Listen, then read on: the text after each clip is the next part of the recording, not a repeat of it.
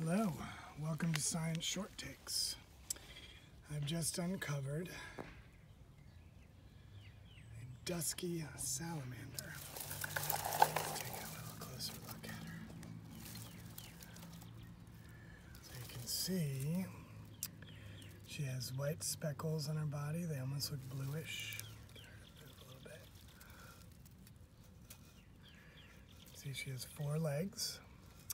She's a vertebrate. Salamanders are amphibians, which means they're related to frogs and toads. Their skin is not waterproof, so they must be in moist surroundings. And they're one of the few amphibians that don't need to return to water to lay eggs. You can see she's disappearing over here. Let's see if we can look at her. There she is.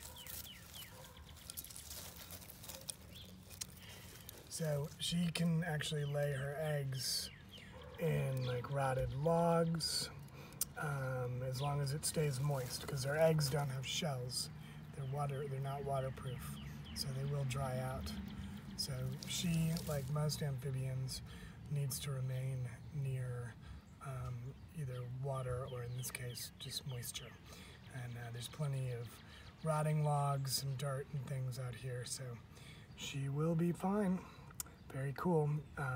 Salamanders are vertebrates. They have a skeleton inside their body, and they eat earthworms and small insects and things like that. They forage around for, especially at night or when it's raining.